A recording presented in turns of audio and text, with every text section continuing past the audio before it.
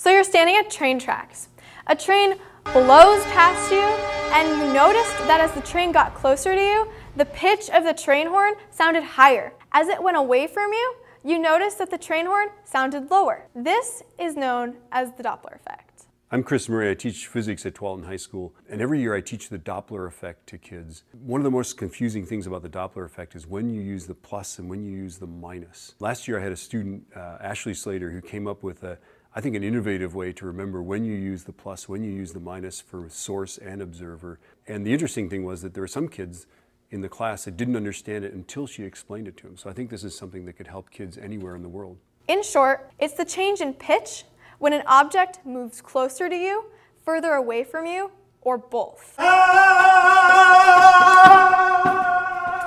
Just like that. The Doppler effect was first proposed in 1842 by Christian Doppler, an Australian mathematician and physicist. It was originally designed to help us determine the Doppler of galaxies and stars, or their radial velocities. The radial velocity of a star or galaxy is how fast it's moving towards us. Today, we use the Doppler effect to help us determine the weather, specifically if there's any chance of tornadoes or hurricanes, to help us catch speeders red-handed, and to track the blood flow through the heart using the endocardiograph. Let's jump into my laboratory. I'll show you how it works.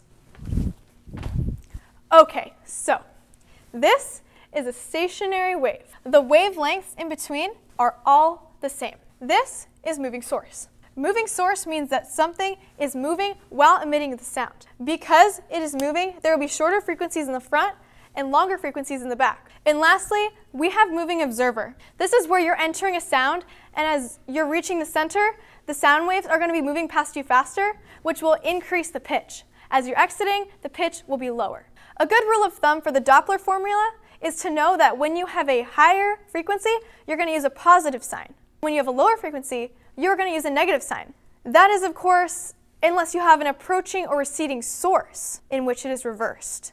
And this is where things get tricky. These are the two Doppler formulas, source and observer. Notice the positive or negative. This is why I said things get tricky. It is reversed, which means that what is positive and negative for observer will be negative and positive for source. I got really frustrated in my room one night. I decided that there had to be a better way to solve these, something more time efficient. Meet your new best friend, ARSO. ARSO stands for Approaching, Receding, Source, Observer.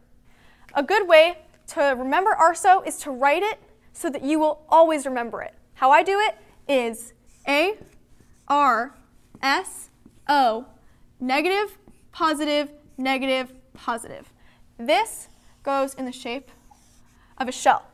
Let me show you how ARSO works in action. A car with a 256 Hertz horn approaches you at 40 meters per second. What frequency do you hear? Because we know that this is a source, which is the car, and it is approaching you, we know that if this is source and this is approaching, it is going to be negative. Plugging this in to our source equation, which is F prime equals F times the speed of sound divided by the speed of sound minus the velocity of the source, we will get that 256 times 343 divided by 343 minus 40 equals 289.8 Hertz. The fantastic thing about ARSO is I always know I'm picking the right sign even in a quadruple step multi-shift problem. Ignore all of this work. Only focus on the positive and negatives. I was able, by using ARSO, to quickly and efficiently solve this problem without having to worry if my notation was correct. So I can jump into any Doppler situation and always know the correct notation to use. I'm Ashley Slater, and this is your best friend, ARSO.